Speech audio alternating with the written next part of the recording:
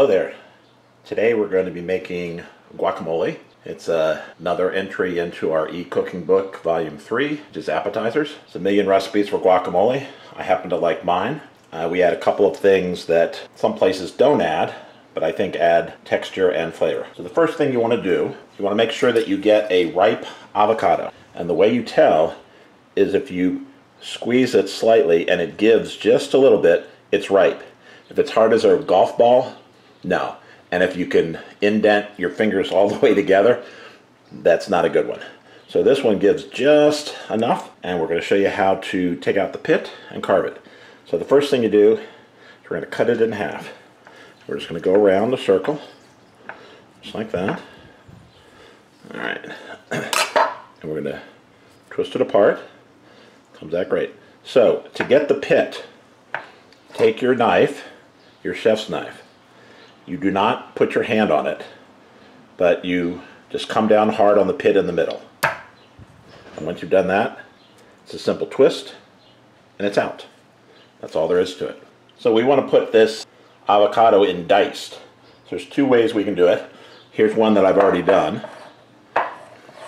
The first way, you take a paring knife, and you just cut down the center, 3 or 4, and then you cut it the other way in little small slits, and you just take a spoon and it'll come right out in a nice dice.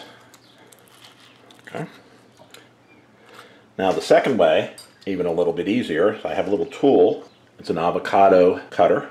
You do the same thing. I'm going to cut some slits across,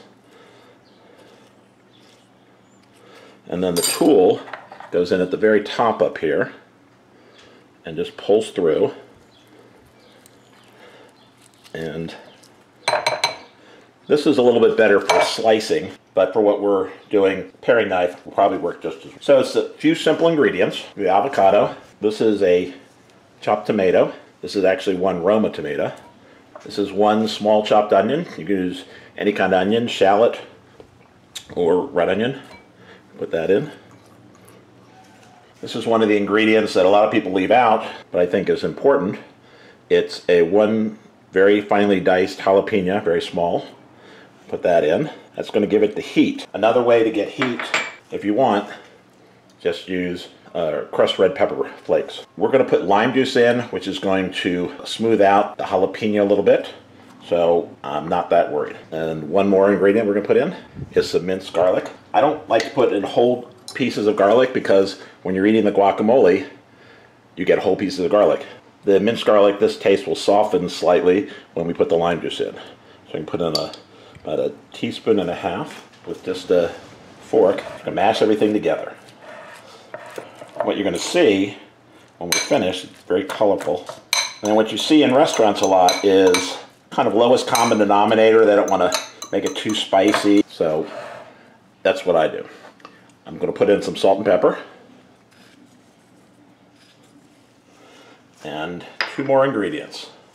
This is 1 lime, the juice of 1 lime. The lime is going to cut some of the jalapeno and the garlic. So we're just going to juice this in, and that's really going to do a number on softening the jalapeno and the garlic. All right. One last thing we're going to add in, some people are not fans of, but I am. It's cilantro. So we're going to just quick chop cilantro. It's okay to put the stems in too. And we're just going to put that in. All right, and what we're going to do is put everything together, and we're going to get ready to serve our appetizer. All right, to serve to a group, we're on a plate. We've got some tortilla chips. I'm just going to fill the middle, and you can see that it's a nice color. We've got the red and the green and the yellow, and this looks great.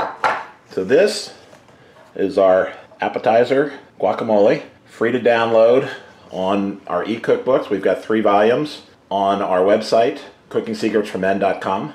please come visit, download for free. Appetizers should be out any day now. So I hope you enjoyed this. Appreciate all our supporters. Thanks for watching. See you next time.